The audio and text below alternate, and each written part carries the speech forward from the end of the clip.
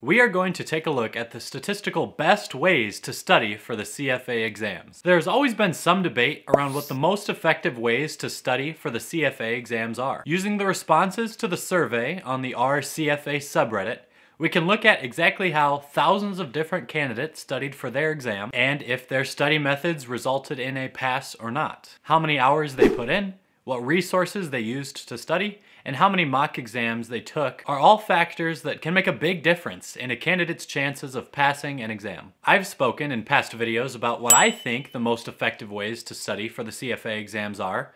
Mark Meldrum has also uploaded videos on what he thinks are the most effective ways, and specifically what candidates who fail one of the CFA exams should change in their study habits when they prepare for the next time around. To those, I've made some response videos about how I think some of his points are wrong and why there are other factors that could be more critical to a candidate's chance of passing the next exam. But the reality is that we all learn a little bit differently. So instead of relying on personal opinion, let's look at the data on what are the best ways to study for and pass the CFA exams. We will get into specific factors in a minute, but there are a couple points that need to be made about our data set here. The most recent survey conducted on the r/CFA subreddit has brought the total of responses up to now 2,373. While this quantity of responses may be enough to yield statistically significant results, the data is just not perfect. The biggest bias is that 89% of survey respondents passed their CFA exam that they recently sat for, whereas only like 44% of the broader population passes their CFA exam. But that bias may not be such a bad thing for our conversation here,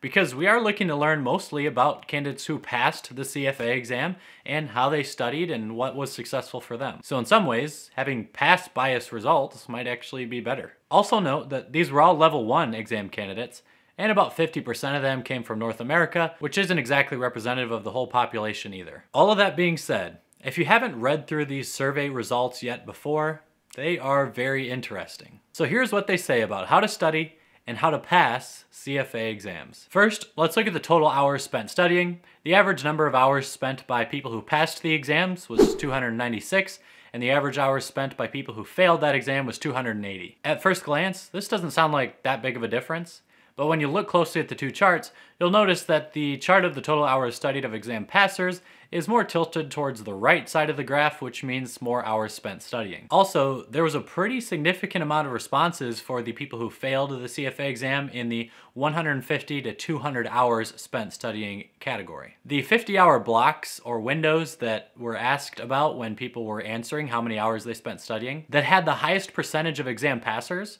were the 500 to 550 hour block and the 550 to 600 hours block. About 93% of candidates who spent between 500 and 600 hours studying passed their exam. And while there weren't all that many respondents in this category, meaning the data might not actually be statistically significant, I still think it shows that if you're someone who has flexibility in your schedule to put in 500 or 600 or more hours for an exam, whether that be because you're not working full-time in the moment and you can study like 8 to 12 hours a day, or you just have the availability to start studying like 9 or more months out from your exam, these numbers might show that doing those things can only help your chances of passing. Next, let's talk about the study materials that were utilized by candidates who sat for and took the level 1 exam. Most of the study resources shown on this list have somewhere around an 80% pass rate given by the candidates who utilize them, so maybe there's not all that much information we can learn from the set here. Still, there are a couple points in here that look pretty interesting. Number one, I was surprised to see just how dominant Kaplan is of the market share of paid test prep material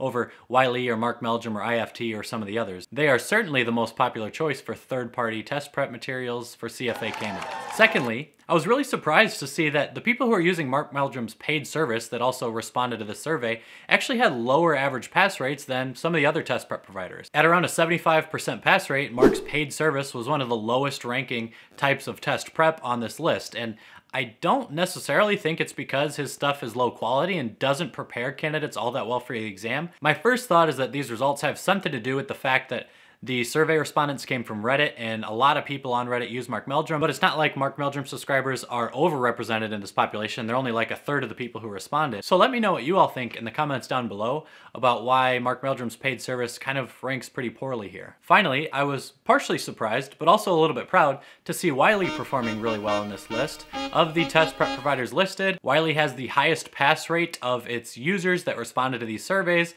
relative to any other test prep provider. Unfortunately for Wiley, they compose a very small piece of the CFA test prep market. There were only a handful of people that responded to the survey who were actually utilizing Wiley, so the data for those respondents is definitely not statistically significant. Even still, I just wanted to point it out that the pass rates are really high for them. Geographically, we have one really cool fact that sort of refutes a very common argument that's being made right now about why the May 2021 CFA Level 1 exam pass rate was only 25%. By the way, check out my video on that topic if you haven't seen it yet. Long story short, some people are saying the reason that the pass rates were so low, only 25%, for the May Level 1 exam was because the exam wasn't given in India or China, where the pass rates are historically a lot higher than those of people in Europe and the Americas and the Western Hemisphere. Personally, I felt like that explanation actually made a lot of sense. I have people from China and India and other Asian countries who have far better study habits than some of my American or Caucasian friends, so it just sort of made sense in my mind,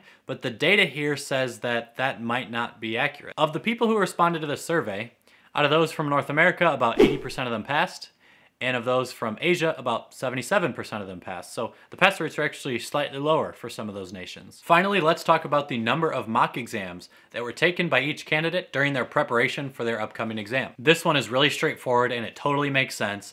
The data really shows that the more mock exams you take, the higher chances you will have of passing your upcoming exam. While the pass rate does increase with each additional mock exam taken during preparation, it's not a perfectly linear scale. I think if we had like tens or hundreds of thousands of survey respondents, we would see it turn into a very linear scale. One interesting note is that all of the candidates who took 9 mock exams passed the exam. It was the only category with a 100% pass rate.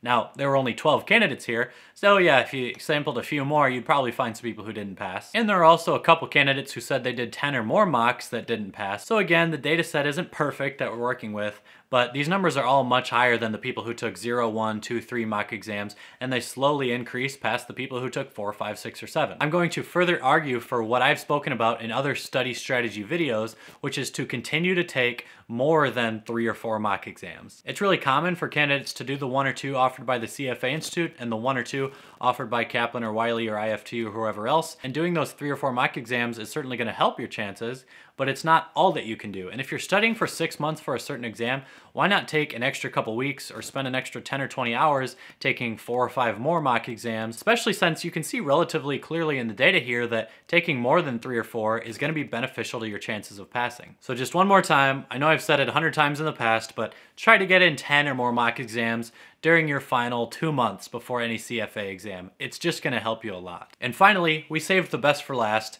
and it is a far better data set too, because we actually pulled every single candidate who took any CFA exam levels 1, 2, or 3 for the past 3 years, and polled these hundreds of thousands of candidates on just 2 simple questions. Did you pass your CFA exam, and are you subscribed to Straight Talks on YouTube? What we found was really eye-opening. Of these 300,000 exam candidates, only about 11,000 of them were subscribed to Straight Talks on YouTube. Of these 11,000, 100% of them passed. Of the other 289,000, only about 10% of them passed. Don't check my math on that, just trust me, it's right, don't worry about it. So point is, if you subscribe to Straight Talks on YouTube, you won't even need to turn a page of the CFA curriculum. You don't need to do one practice question, you don't need to do a single mock exam, you don't have to memorize any formulas. You just subscribe to this YouTube channel and you're guaranteed to pass your upcoming exam.